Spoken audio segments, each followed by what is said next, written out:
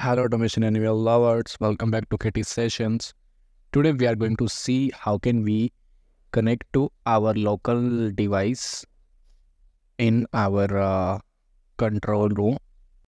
So earlier I was using this device Bharat, and today I have logged in into a new device, and I am using Automation Anywhere in this device. So I am getting this error. You can see the status is disconnected because I'm using the another device. So now what we can do is we can connect to this local device. For this we need to download the boot runner on this device, and when I go to this manage, under this manage I can see devices, and here you can see the list of all the devices which you are using. If we want to delete this device, we can check this, and from here we can delete this device. And for adding a new device, we can click on this plus icon, and here you can see connect to my computer. First of all, that downloading of a board agent will get start automatically. You can see it is getting download.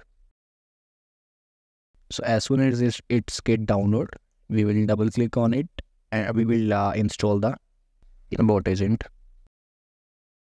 And meanwhile, let me show you the control panel.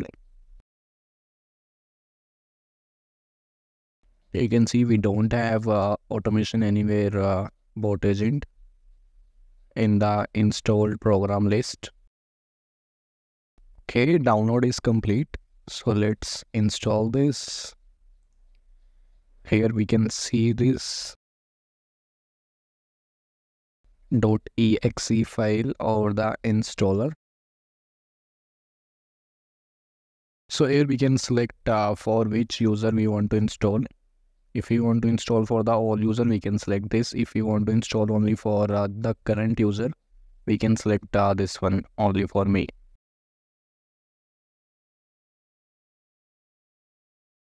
So it is installed successfully. You can see this Automation Anywhere bot agent. So we are getting this error. System allows only a single device to be registered.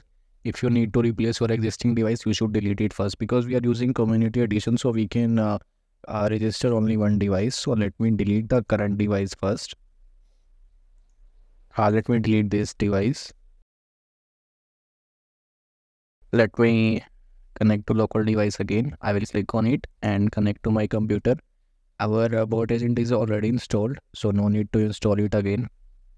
We can go to the next step, which is connect your computer, and in additional information nothing is showing, so let me click on done. And here we go, we can see this new device. So we have successfully registered our new device, and we can see this green tick mark, that which means the status is connected.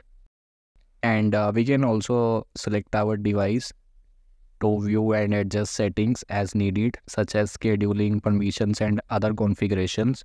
All these things are available in the Enterprise Edition. You can check it there. And if you want to preload the packages on your device, you can go to this, and here you can see this option, preload packages. So these are the common packages, and in customize you can select the packages whichever you want to preload.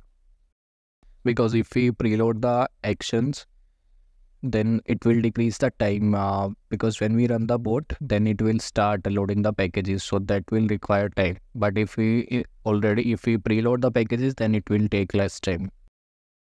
And also, if you want to export the list of the devices, we can select the device, and we can click on this export checked item to CSV, and it will download a CSV file.